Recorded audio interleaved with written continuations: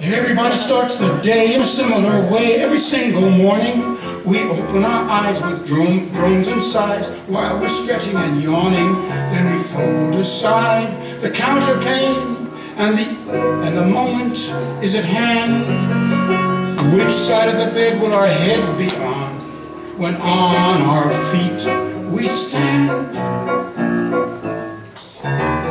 Some days the right side is the wrong side. Some days the left side is the wrong side. Those days your face is on the long side all day long.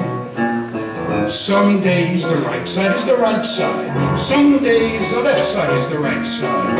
Those days your face is on the bright side all day long. It's up to you to choose which way your day is going to start. The right side or the wrong side is decided by your heart. So try to think about the bright things. You'll find that they are all the right things. You'll be on the right side, never on the wrong, all day long.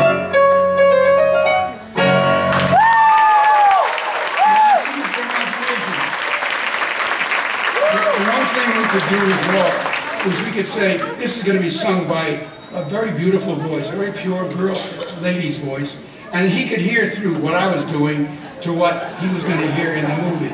And believe me, that's a talent in itself. I mean, the man was incredible that way. We didn't have to make elaborate demos or anything. I just sing him the song.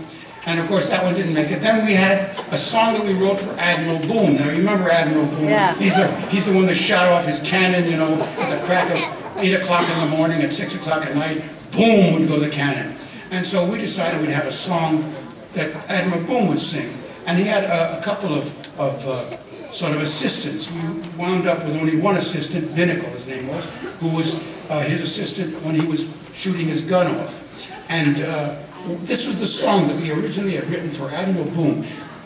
Irwin Cosell, our musical director, liked the main theme so much, he used that theme in the movie. Every time we saw Admiral Boom, you heard this little main chorus. But this is the whole song, the way, most of the song, the way we originally had done it. Whom exclaims Armada with daring and skill, and cut them up just like a mutton pie. And one of the men said, Sir Francis Drake. And he said, that's right you are, that's right you are. And who, when at Trafalgar, displayed its enormous skill, and thereby put Napoleon in the eye. And he says, that was Horatio Nelson, correct. And who in the Royal Navy established that rigid time, that firm and flexible, innocent interval known as T. And they say, Admiral, Boom, right you are. Da-da-da-da-da-dum. That was a good lyric there. Da-da-da-da-da-da. Da-dum, da-dum, da-dum, boom, boom, boom, boom, boom. The name for punctuality, you may safely assume,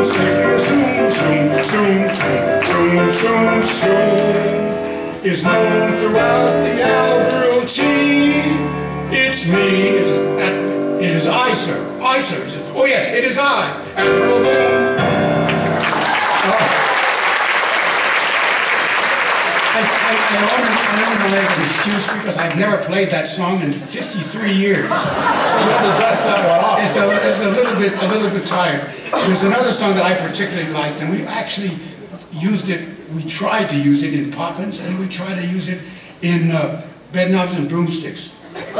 And both times, in both those movies, this song just wound up on the cutting room floor. It never got into the picture. We actually had recordings and everything.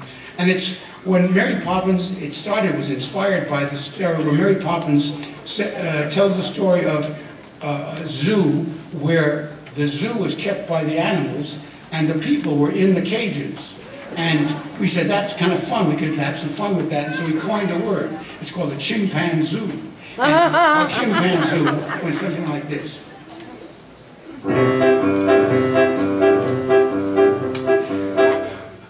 Again, 50 years.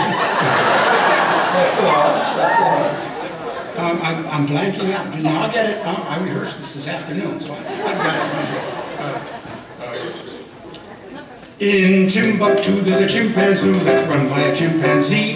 It's an oddish place where the human race is under lock and key. And on their backs they wear small plaques for the animals to view, which specify the reasons why they're locked in the chimpanzoo. If you're boisterous and bumptious, you're grist for the chimpanzoo. If you're oldie rambunctious, you're whisked to Timbuktu. Laughs, laughs, nothing but laughs, but you know who's laughing at who? It's the animals there who giggle and stare at you and the chimpanzoo.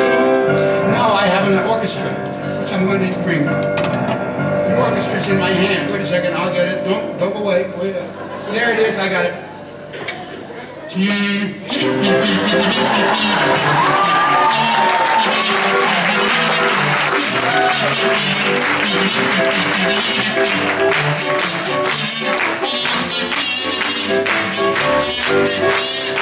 More rhythm.